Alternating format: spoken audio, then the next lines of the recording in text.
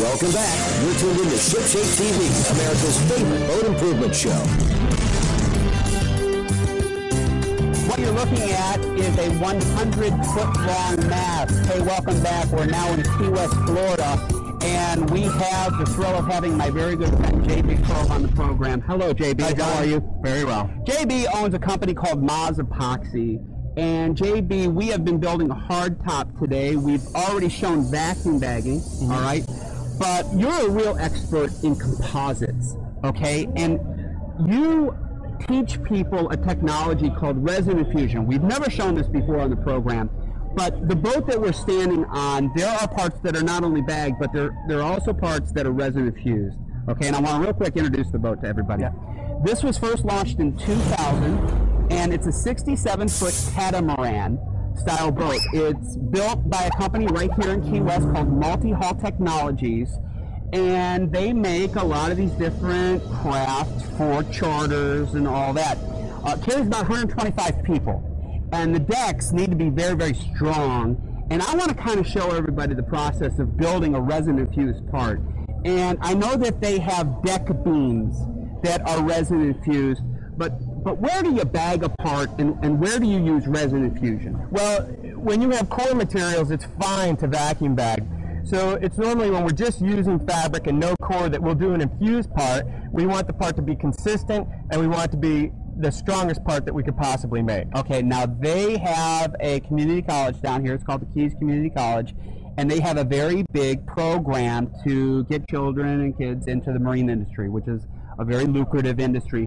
They teach laminating processes, they do, mechanics, they do a lot of stuff for the marine industry, which is very, very cool. And they were gracious enough back at the school to actually let us infuse a part.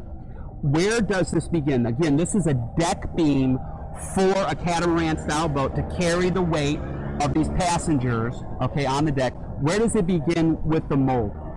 Well, first we're going to start with an aluminum mold, and then we're going to use a mold release agent in the mold so the part will come out when it's cured.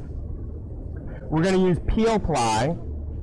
We're going to put a biaxial, about 18-ounce fabric glass in the mold. Okay, this is fiberglass. That's fiberglass. 18-ounce fabric. That's right. Then we're going to put carbon fiber, unidirectional carbon fiber, so all the fibers are going in one direction. Okay, and there's a lot of technology in these composites. The carbon fiber element is what's going to give us the strength in this beam. Yep. Okay. Yep. Do we have any more fiberglass going on? We're going to put another layer of an 18-ounce biaxial fabric, and then we're going to put a medium in there, a flow medium in there, so that the resin can move through the part as we're sucking the air out of it. And we're going to have a bag over the whole thing.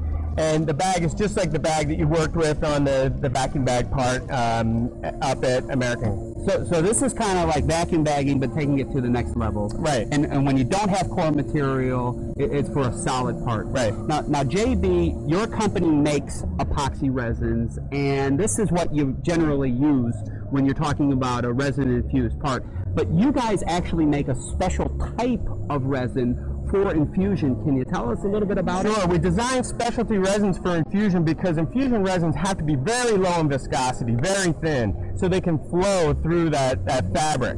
And then, of course, we control the cure cycle of it because here we are in Key West, and it's pretty hot here. So we use a slower hardener that we designed for here, and if we were in Portland, Maine, or out in the Northwest in Seattle, we'd make a faster hardener for those guys to work with.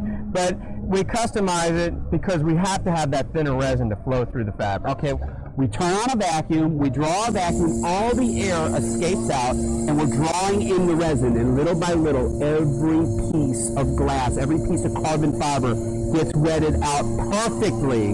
And again, one of the advantages of a resin-infused part is you have the same weight part, you have the same strength part with no air voids, and that means strength, and you get that every time. And not only boat builders are using this technique, but people are doing this more and more at home. Yeah. JB, we need to thank you so much for all that you're doing for the marine industry. This is great, John. Hey, we're right after this.